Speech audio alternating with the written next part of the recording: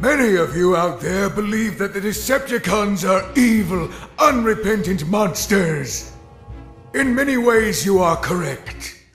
But even we Decepticons are not immune to the so-called magic of holiday spirit and good cheer. Decorating the halls. See? This is precisely why I told you to wrap them neatly last year.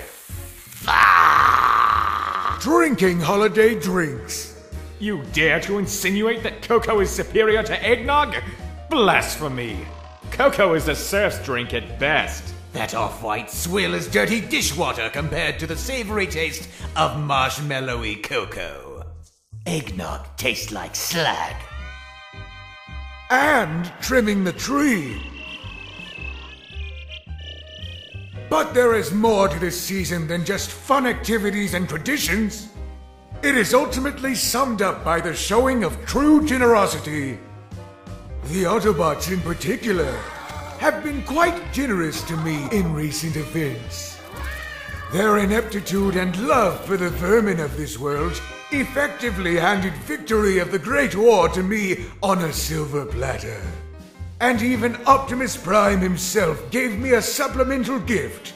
This year's tree topper. As if by some Christmas miracle, our victory over the Autobots has done the impossible. It has brought me and my army closer together. The tree looks phenomenal, Soundwave. For the first time in a long time, Lord Megatron, I fully agree. Indeed. The entire composition is aesthetically pleasing. Especially the tree topper. Merry Christmas from the Nemesis.